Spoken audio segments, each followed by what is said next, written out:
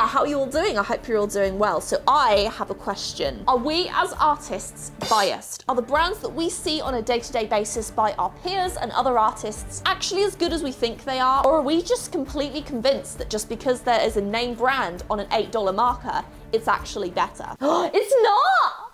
Really? It's the lighter one.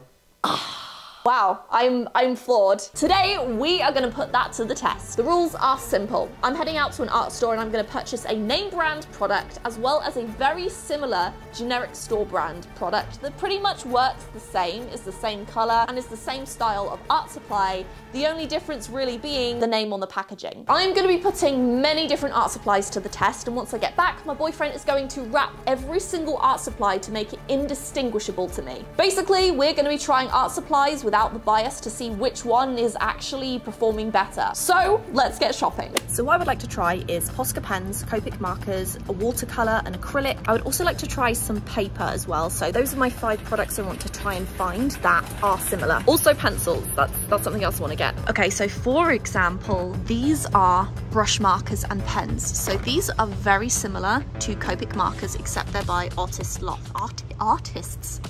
These ones will be a really good one to compare to Copic markers, but for comparison, these are $4.99 and the Copics are $7.99, so there's a big price difference there. Also, another comparison, for $49 you can get a 12-pack. Copics for a 6-pack are $45, so they're almost the same price, but you get double the markers. They also have some Artist Loft acrylic paint markers right here. These are $20 for a set of 8. Posca markers are $30 for a set of 8, so there's a $10 price difference there. I had a really good idea. I think I'm going to do a level 1 academic paintbrush compared to a level 3 professional paintbrush. So I've never tried the Artist Loft high viscosity acrylics before, and these are actually on clearance. I'm not sure if they're changing the packaging up, but I did find a high viscosity alizarin crimson permanent, so I'm going to use this one. This is only $7. What's really strange is that the alizarin crimson was already $15.99 when it wasn't on clearance, so this was actually more expensive than the Liquitex was, which was only $12.99, so I'm actually really surprised at that. I say that, but I also really love Artist Loft. I've used many Artist Loft paintbrushes and different tools over the years. All of my murals were done with this paint. This will be a really fun comparison. I'm going to compare the Liquitex Basics to the Artist Loft as well. Both are classed as level 1 academic, and I'm not really sure if I'm going to notice a big difference. Let's go with ultramarine.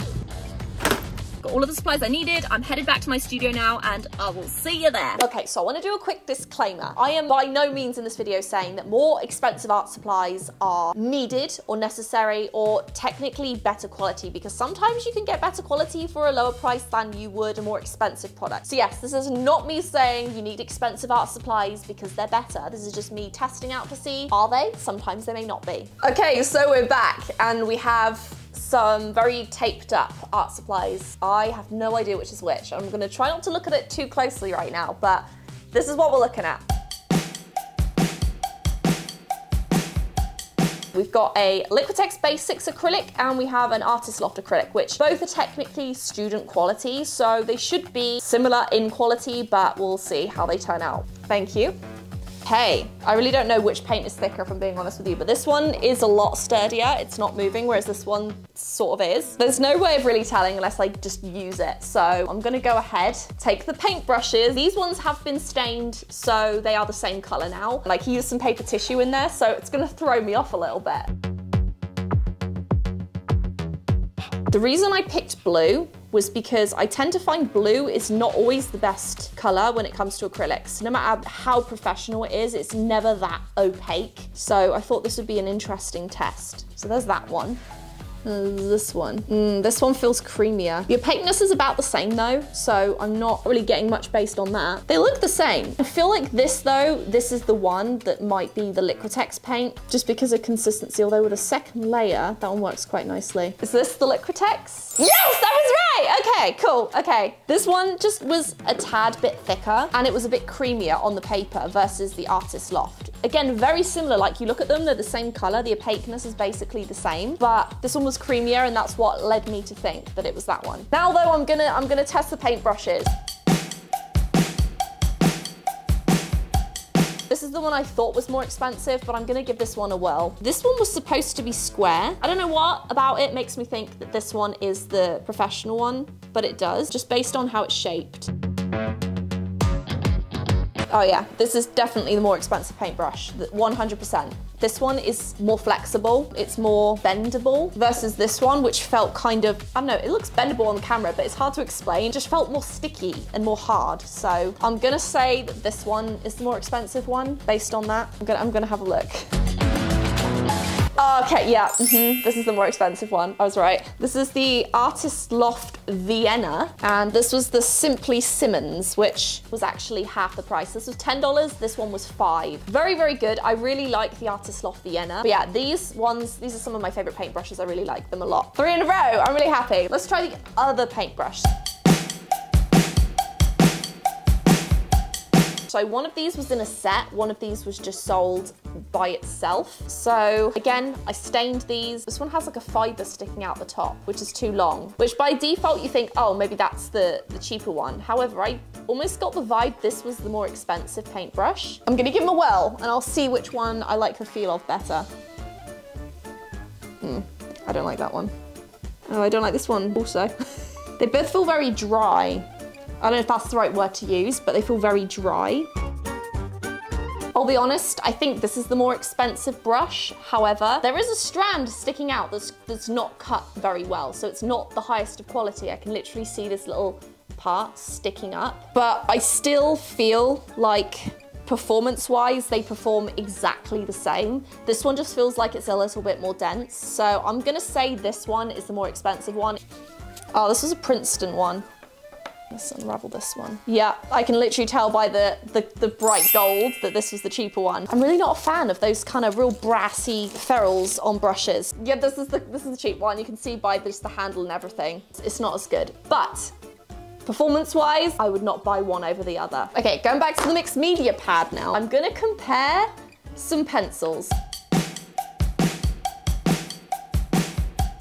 So I have red, green, and blue. I'm not gonna look too closely because I think that's gonna be a dead giveaway, so I'll do that last. I just wanna do this based on performance more than anything right now. This one feels very nice. It doesn't feel too scratchy on the paper. It feels kind of waxy, which leads me to believe it could be Prismacolor. This one, oh yeah, no, that's Prismacolor. This one is a lot more dry. So yeah, this is the cheap one. This is Prismacolor. Let's try these ones. That's a cheap one. Yeah, 100%. These are the Prismacolor ones, I can just tell. I wanna know if there is a more fair comparison to Prismacolor, because obviously lots of different pencils have different ways of how they work. Is that the right way to say it? Prismacolor tend to be more waxy, whereas there are other pencils that are expensive that aren't necessarily waxy. So yeah, these are classic, these are Prismacolor. They feel a million times better. So these are the two pencils that I was comparing. They're very similar in shape and size and just style overall, but I don't know, they're not as good. You can also notice how where they've been sharpened, the wood isn't as high quality, it's kind of chipped a little bit. It's just kind of broken up, whereas the Prismacolor has just stayed very intact. I'm not sure, I'm a little bit nervous about these ones, actually. So I have Liquitex Heavy Body Acrylic, which is some of my favorite paint of all time, and Artist Loft High Viscosity Professional Paint. The Liquitex is actually cheaper, but this worked out cheaper, the Artist Loft, simply because it was on clearance. So generally speaking, this is actually cheaper than this, even though technically this should be higher quality based on all of their other art supplies. Ketchup, ooh, okay. I wish one is slightly darker than the other. Let's do the shake test. That test did not determine one little bit. Okay, this is nice. This is very nice paint. Not overly opaque though. Let's see this one.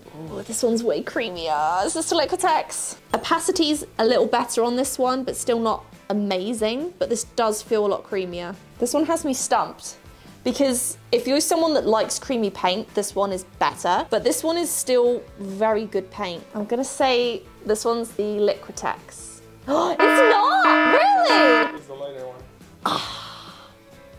Wow, I'm floored. This one is way creamier. That's why I was like, is it creamy normally? This one works really nicely. I actually prefer the feel of it. I nearly got a perfect score, but I didn't this time. I actually prefer the Artist Loft. I'm amazed, I'm stumped. That's, wow, cool, okay.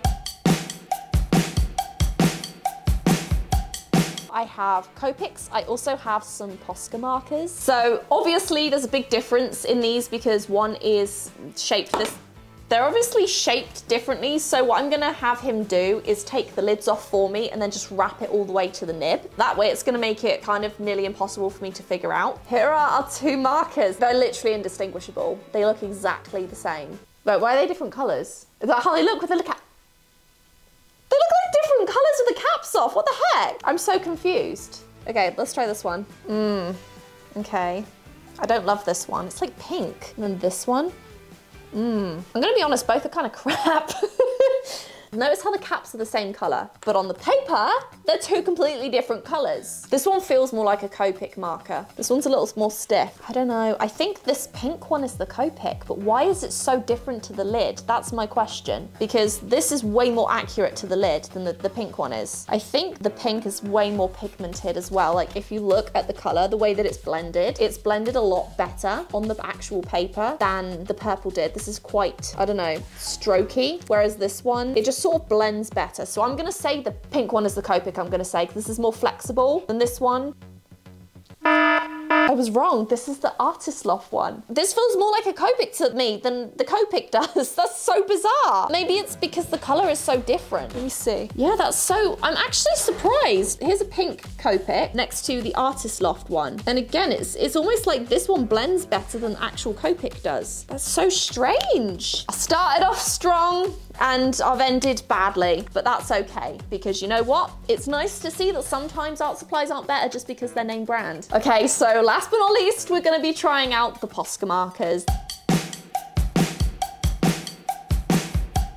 This one I'm very excited for because to me, based on every single paint marker I've used, Posca blows all of them out of the water. It's just so much better in every way. But I want to check and see if that's actually the case or if I'm just Posca biased. Okay, here we go. Posca markers. Okay, so we have this one. Let's do like a heart. This is working very nicely. It works really well. Let me see if I can paint on something random. Okay, let's test this out on a mug.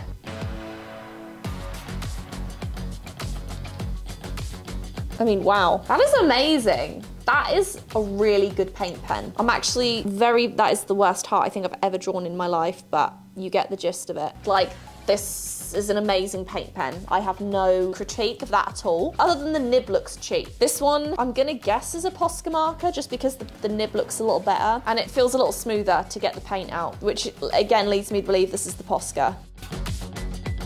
I mean, again, amazing quality, very similar. Like, I really can't distinguish quality-wise either of these markers, but just for research purposes, I'm gonna draw on here too. And this one's actually not going on as well as the other pen. That's weird. Yeah, this one strangely is not adhering to the ceramic quite as well. Like, it kind of suctioned in a little bit when I was painting on it, but it still works. I'm pretty sure this is the Posca pen just based on the nib. This one doesn't sound like a Posca. This one does. I smell like he's making me question myself. No, I'm not gonna know. This is the Posca, I'm sure of it.